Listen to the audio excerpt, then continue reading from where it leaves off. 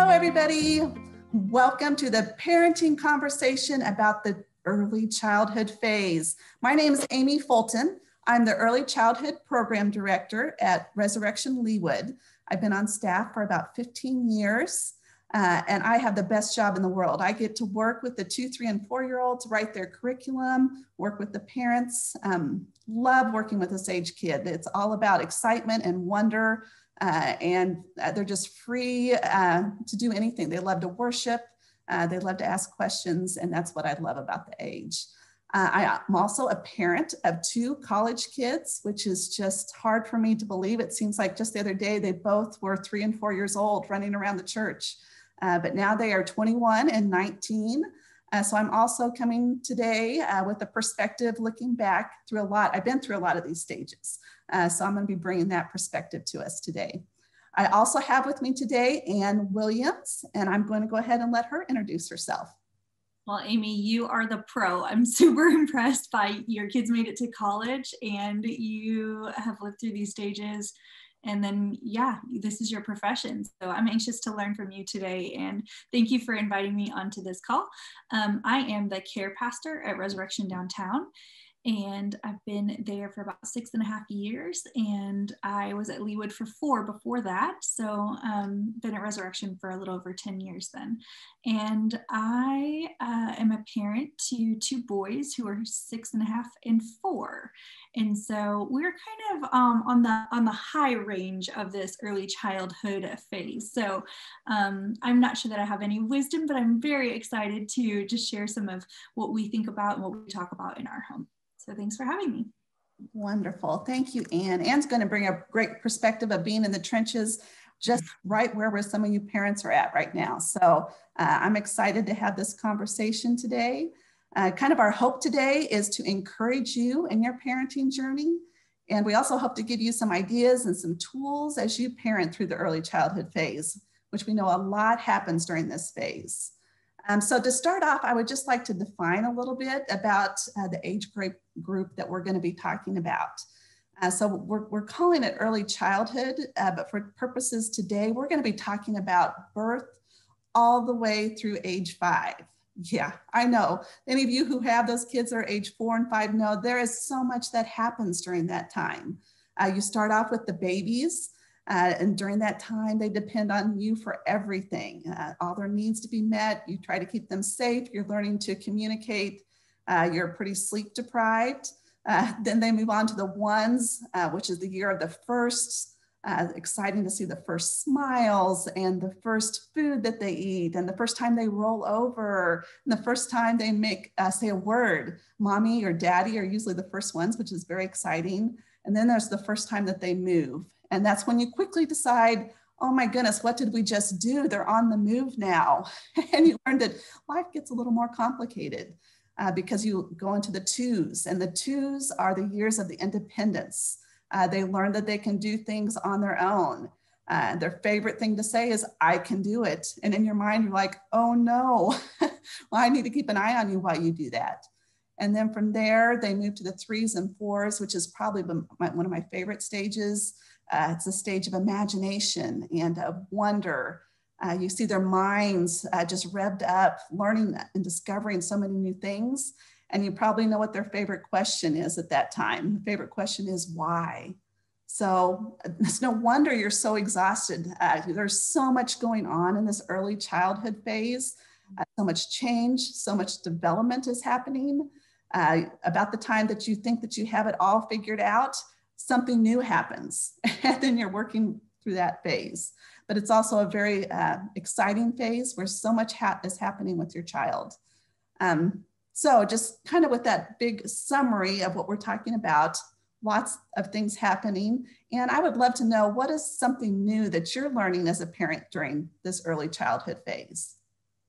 You've already touched on a little bit of it. I think one of the things that as I look at the whole stage from 0 to 5, I think adapting and being flexible were 2 of the things that I wrote down. Just knowing that maybe right when you've got a good routine, that routine, I think back to baby stage and I think, oh yeah, like right when you have a sleep schedule or a nap schedule, then, oh, now they're down to one nap and you have to just, okay, our whole day is on a new schedule and now we eat at this time and now we go to bed at this time. And so I think I just remember being always like, nothing is really in concrete at that point, just knowing that whatever is working today, I'm just going to say, I'm glad it's working today, but I'm going to be willing and open to adapt and be flexible with changes as they come and adjusting routines.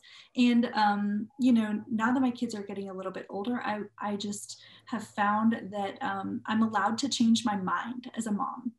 And so I don't know about you all, but one of the things that I notice is like, I'll lay down the law, like I'll have a rule and, like etch it into a stone tablet almost in my home. It's like, no eating in the living room or whatever. I don't know what, no snacks in the living room. And then, 2 weeks later, that's out of the water. And I'm like, well, we're having a movie night or, it's just, I've learned that I can change my mind as a parent and maybe even on bigger things too. I've learned something new or there's a new information or we're in a new stage or whatever the case may be, but giving myself that freedom to say, it's okay if I change my mind and my kids can handle that too. And usually I just say, Mommy changed your mind. That used to be a rule. And I thought that was what was best. And now we're going to try something different.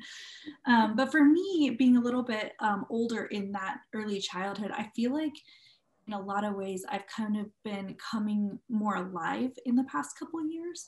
And only in retrospect was I able to see that those baby years were really hard for me, especially when I added the second and I had, a 2-year-old and a baby, a 2.5-year-old and a baby. I feel like I was in survival mode for a lot of that. And I wonder if any of the parents who are in those stages feel that way.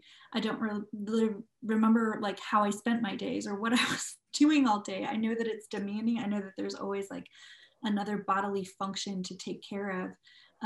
But I feel like in the past couple years, I'm starting to think about different things and relax a little and loosen up a little and find myself a little bit more. And to feel a little more free and less in that like survival mode kind of a stage. One last thing I wanted to say is I've really tried to learn in this stage, what is my goal in parenting? And maybe it's not one goal, but a lot of, I think parenting revolves around like behavior management. And it occurred to me when I heard someone, speaking the other day that my goal isn't to have a well-behaved child. And so that means I need to ask myself the question, what is my goal? Is it to have, a child who becomes independent and self-sufficient? Is it a child who's emotionally well-developed? Is it a child who is a productive citizen in the world? Is it a child who follows Jesus? Like, what is my goal with parenting? Because everything isn't always just about pure obedience or behavior management. But I would love to hear your thoughts on that, Amy. Yeah, I love that. I love the thought of setting yourself a goal for every parenting stage, because what I've learned after going through all of these phases is to remember the most important things that I remember now looking back are the fun things we did. I don't remember, the management, the times that they were in trouble, the times that I felt like I was a failure at parenting. I just remember the fun times that we had and the love that we shared. And each stage, the other thing I'll say is that at each stage, it is so important to just be in the moment of that stage. I remember with my first child, especially, I was always wanting to go to the next thing. They're walking, okay, now we're going to read books and now we're going to do this. And after having the second child, mine were 19 months apart. I don't remember a whole lot like you were talking about. That was survival mode until they hit about 3 and 4. And I just remember, okay, this is, we can do this. I want to live in the moment with my kids, figure out what it is I'm trying to accomplish and just enjoy the moment. So that would be one thing I would encourage, is that you just live in the moment and you enjoy the stage you're in, because soon enough, your kids are going to be in college like mine are. And you're going to be missing those times. And you hear that it's hard to know when you're in the stage. So just enjoy the stages as you go along. Yeah. So we have these stages they're going through. So what are the most important needs that you can meet during this early childhood stage. And I would say there's probably 3 big needs that most childs need during the early childhood stage. And the first one is to be safe. They need to know that in your home, I am safe. I can learn things, I can discover things, and my family is nearby. That's really important at this stage. The other thing is quality time. Kids at this stage need quality time. In fact, a lot of times they demand quality time. And it's so hard as a parent because your mind is on, okay, I need to do the laundry. I need to do the groceries. What are we going to have for supper? You look around the house. It's like, oh my gosh, it looks like something just exploded in my house. What have we been doing all day? So what you're thinking in your mind is so different than what those young early childhood kids are thinking. They are living in the moment. They're wanting to discover everything that's around them.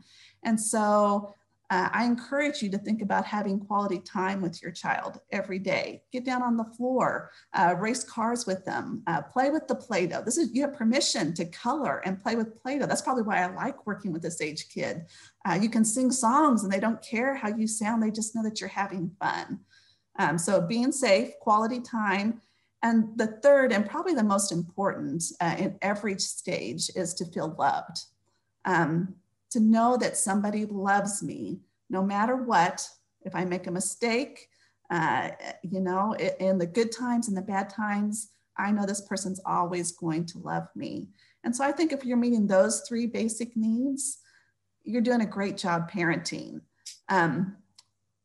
And I'd love to hear some of your thoughts about how you show love to your kids in your home. Awesome. Yeah, I think I wrote some notes down about this. One of the things that we're struggling with is my 4-year-old wants perfection, especially when he's very focused on writing his name and coloring in the lines. And I don't know if other kids at age 4 are like this, but he wants to be at the table with a pencil or coloring all the time, but he wants it to be perfect. And he's learning to cut with scissors, but he wants it to be perfect. So one of the things that we talk a lot about in our home is that we don't do perfect.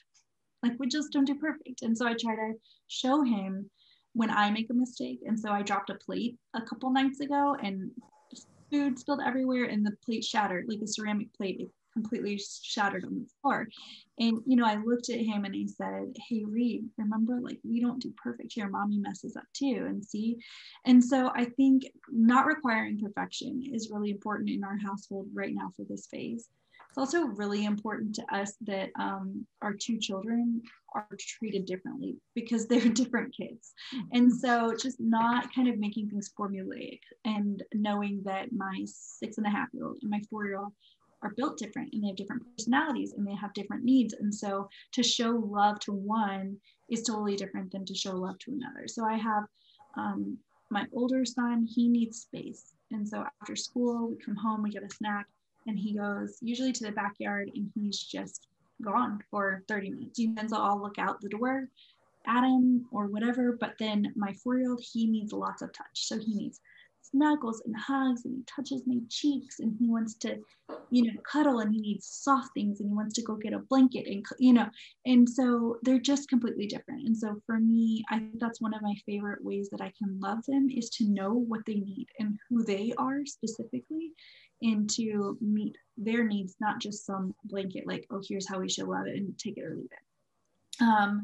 I also like to do something, and I was thinking we had a storm a few weeks ago, and I was thinking about how my mom taught me this, but my kids got nervous about the storm, and my mom always taught me, like, you can be nervous if I'm nervous, but if I'm not nervous about the storm, you have nothing to worry about. And so to kind of like take our cues, and then I have to do my work to stay not concerned about okay, we're going to go to the basement. It's going to be fine. We have what we need or whatever the thing is. But I feel like giving them that, maybe that's more safety, Amy, but I feel like it's an expression of love too. I also try to be really honest with him. I try to apologize when I mess up. It's really hard. Sometimes I have to wait till later if it's a bad moment.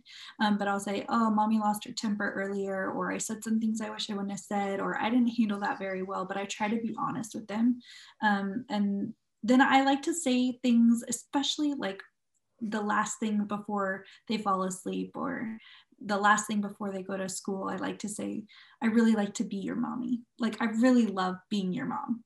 I love that you're my son, or I really like spending time with you, or like you said, even when we have hard times, like I'm always going to love you. There's nothing that you can do to change my love for you. And then the last thing that I wanted to share is really just listening and paying attention to them. My kids want to talk constantly. They're just constantly talking, and then they talk over each other. And then if Eric, my husband, and I are trying to talk, then I mean they're constantly interrupting, but we try to honor them, because I know how I feel when I'm listened to and heard, and when somebody pays attention to me, I know that I feel loved and cherished in that moment. And so I really try hard to like listen and pay attention when they're talking to me. Those are all awesome, Anne. I love all of them. I think they're great ways that you can show love. I especially love the thought of being the example, because during this early childhood stage, the kids are learning what about the world through you. I mean, you're building faith foundations, you're building the building blocks of their lives. And so they're watching what you do. And so I think it's so important that when you do make a mistake, that you're honest with them, that you don't cover it up. That's okay. I can make mistakes, just like you were talking about. But being that example, I think, is one of the biggest ways you can show love to kids at this age. So that's awesome. So along with love is also having fun. You have fun with your kids. It's definitely showing love. I don't know, are there some ways at your house that you like to have fun? Yeah, so we're coming out of winter. So, I mean, we love outside. We prefer outside fun always. So it's always hikes or bike rides or swinging on the swing set. We inherited a trampoline, and I thought it would just be for the kids, but I just started jumping with them. If they go out, then I'll spend 10 or 15 minutes while the dinner's in the oven or whatever, just jumping with them. And it's really fun to just be in their world and go, okay, here we go. I'm going to be a child, and I don't really care what the neighbors think. We like to run. We like to pretend a lot. And so my 4-year-old lives in a dinosaur world. And so everything is dinosaurs. And he's always like acting as though he's some kind of dinosaur, if not maybe a rhino.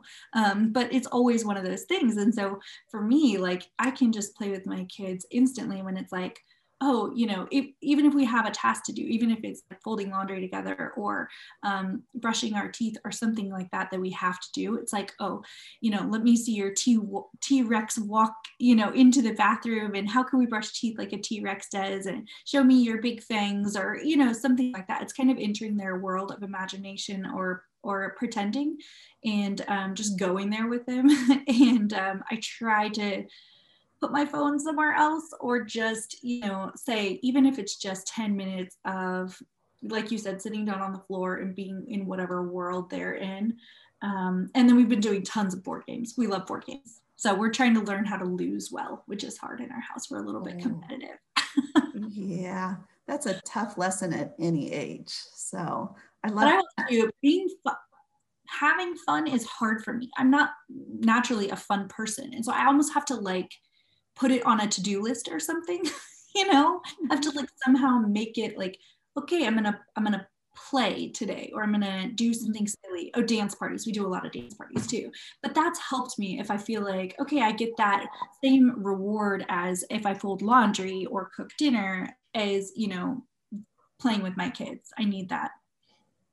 I love it. And they need it too. I mean, they love the fun. That's the things that they're going to remember. Those times that you took to jump on the trampoline and pretend to be a dinosaur. And pretend is such a big part of this stage and age. So I encourage you parents to make sure that you are having fun, even if you have to make it a checklist type of thing that you do every day. Make it a goal that every day you're going to do something fun.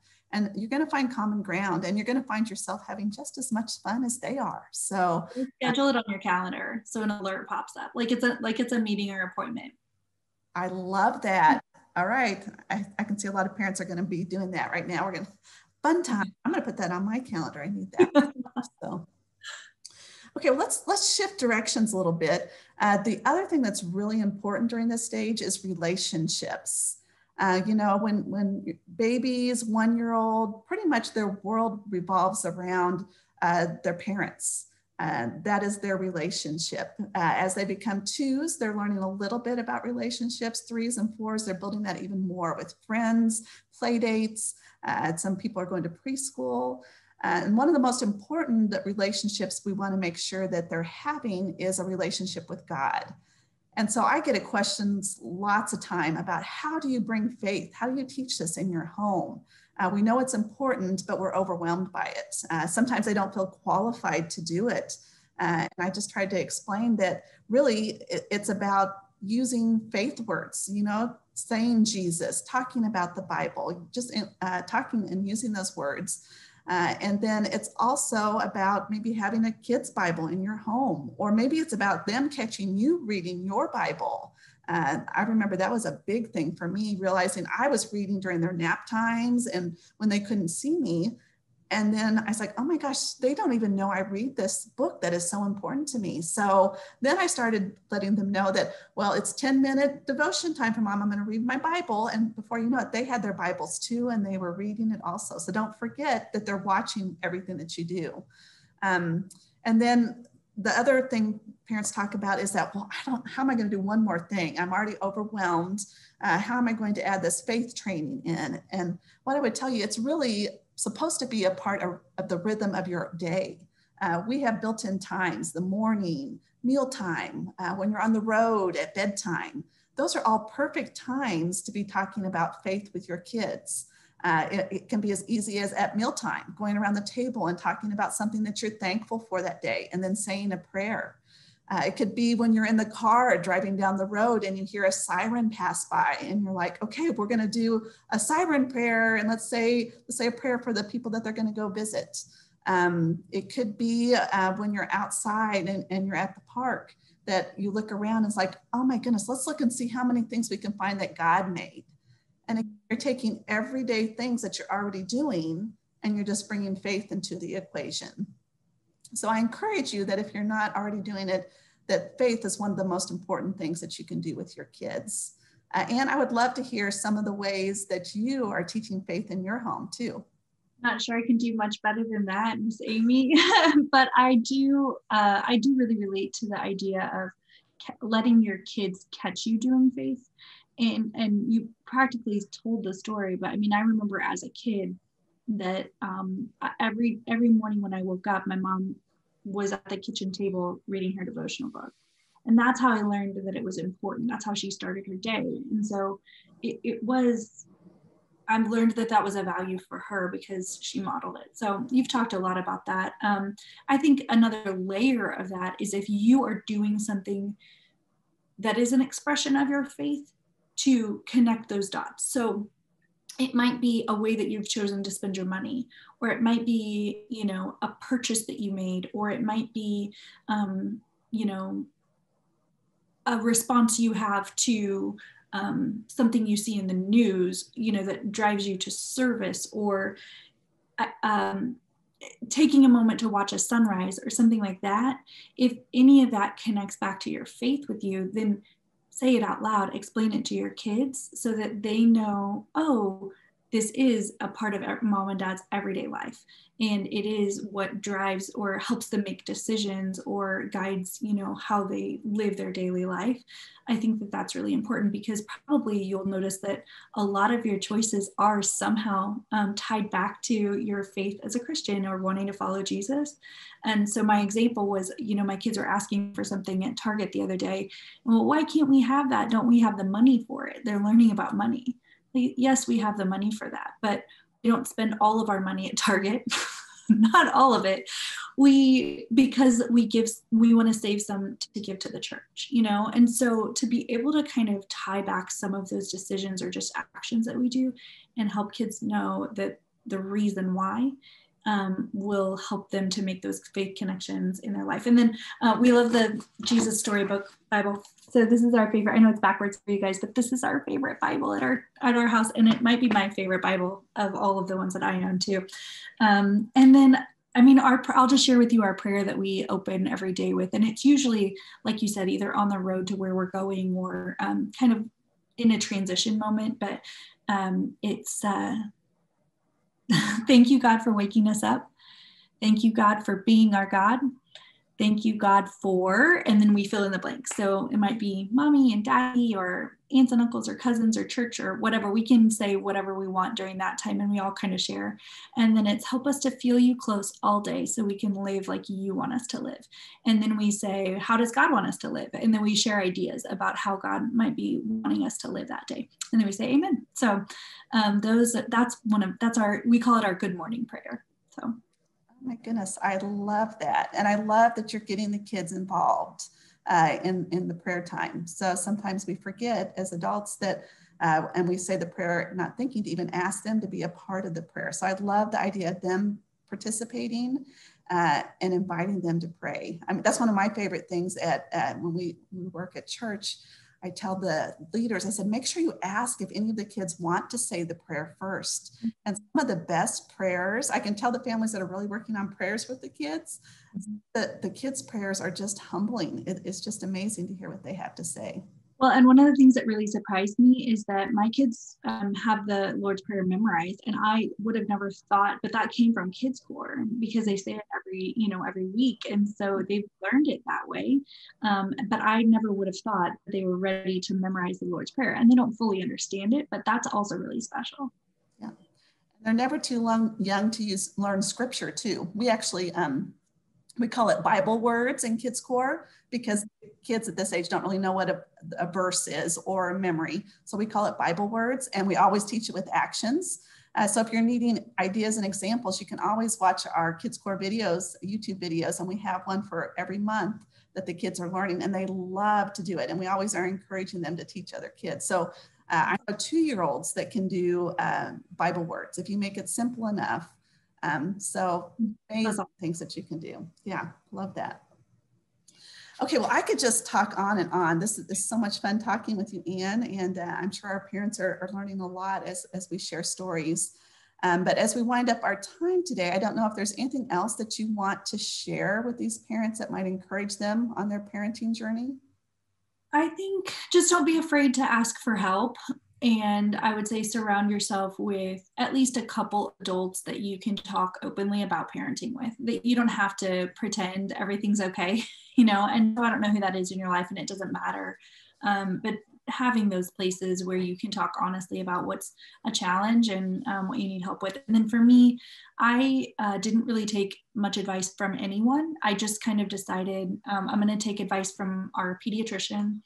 And I chose, I think, 2 people in our life that I just said, I trust their judgment and I'll take their advice. But other than that, I just, there's so much advice.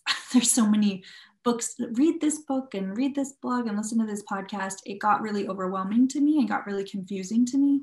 And so I just kind of narrowed it down to my sources, and the rest is between me and God and my husband, obviously. Yeah. So that, because I just think it can get really overwhelming how many opinions there are all the time about everything. Yeah, no, I think that is great advice. And the truth is, everybody's parenting journey is different. Everybody's kids are different. And I know it's so hard as parents that we fall into the comparison trap. And we need to be careful with that you're doing what's best for your kids. As long as you're doing what's best for your kids and showing love for your kids, that's the best thing you can do. And I love the idea of not being overwhelmed by so much advice, because everybody is doing that. And they're trying to be helpful, but sometimes it does become overwhelming. So great encouragement. And I would just second that it's important to have your relationships, people that you can talk with that are living in the same boat that you are. I mean, coming to this parenting class, you're getting a chance to connect with other parents and hear stories. And I love that. And I would love to sit and just talk to you about some of those resources and stories that you have. And I also want to point out that we're here at the church. We're a resource too. We want to partner with you and talk to you. That's our big job. We know that you have the biggest influence in your child's life. You spend more hours than we ever could at Kids Corps, but we have a ton of resources. If you go on to our website, corps.org kids, you'll see all different things about devotionals and ideas for family experiences. And you can go to our YouTube channel and watch our videos for early childhood kids. We're even doing, right now we're doing Zoom calls with our kids. And so every Sunday morning, it's my highlight. I have 20 pre-K kids that show up, and we talk on Zoom. It's a blast. And it's so fun because the parents are right there beside them. I'm in their homes. The parents are there, and it's just been so really, really special. So just know that we're here for you in the church to partner with you, to walk alongside you. So just reach out and let us know. And the other thing that I want for you to remember, and it's probably the thing that has gotten me through all my parenting stages, is to remember that there's one person that loves your child more than you ever could love them, which I know is hard to imagine, but that's God. God made your child. God loves your child, and he loves you. And so God will always be there for you no matter what, and will be there for your child also. So with that, I think one of the best things we could do to close out our time together, Anne, is to pray over our parents. So I was hoping that you would pray for us. I would love to. And my prayer is going to be a reminder that God equips us. I mean, when we feel like we have no idea, when we're in uncharted territory, when we fall to our knees, like, okay, God, what am I doing? Like, that's the moment the Holy Spirit enters and intercedes in a way that is, holy and divine. And that's what makes parenting really special when we partner with God too. So let me pray for you now. Holy and loving God, thank you for calling us to parenthood. It is a calling on our lives that you have blessed us with, and you have charged us with. And Lord, I thank you for each person on this call, and that they have tuned in to learn and to grow and to be the best parent for their children that they can. And so I pray that this would have been a time of encouragement, a blessing. Maybe there would be a nugget, a new idea, a word of hope or encouragement, just to remind them that they're not alone and that they're doing the best they can, and to remind them of the gift of raising children. God, I pray that you would pour out an abundant spirit upon each one of them, that they would feel you in their home in tangible ways and remarkable ways that are just undeniable, guiding them, leading them, filling up their cup when they feel depleted, so that they might follow the way of Jesus as they live as parents. So bless them, we pray in Christ's name. Amen. All right, well, thank you for joining us. And thank you for joining us also and sharing your stories. And I just want to end. I'm just going to end with one of my favorite quotes about parenting from Reggie Joiner. And it says, "The greatest gift we can give our kids is the stability of knowing whatever happens, our unconditional love won't change." All right, so I'll leave you with that. Thanks so much. Bye.